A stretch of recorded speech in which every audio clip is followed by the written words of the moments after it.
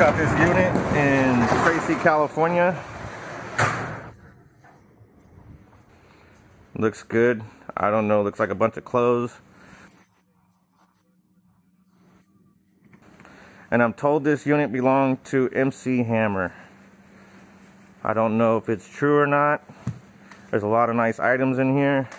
This is his jacket, bro. But that's just what we were told. We're not sure. Here goes some of the stuff that's in here. Check that out.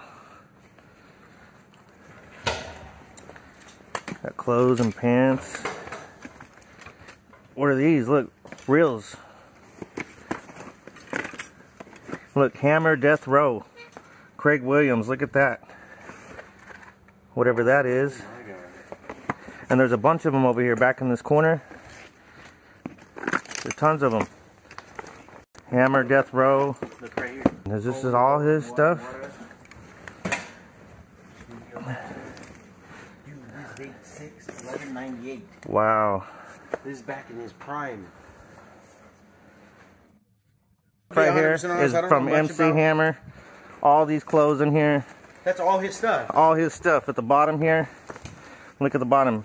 MC Hammer. All of them. These are MC Hammers. Look. They're purposely.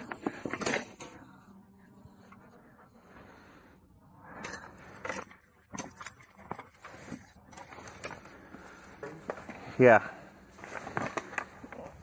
All these back here. It's completely full of them. Check. And these are all the music reels after we've uncovered them all. That's what they look like on the inside. And there's this one got Snoop Dogg on it. No way. Look. Death Row Records, Snoop Dogg. So that's what we found inside the unit after we got all the clothes off the top. Not a bad deal for 30 bucks. I can't believe. Definitely a home run on this one.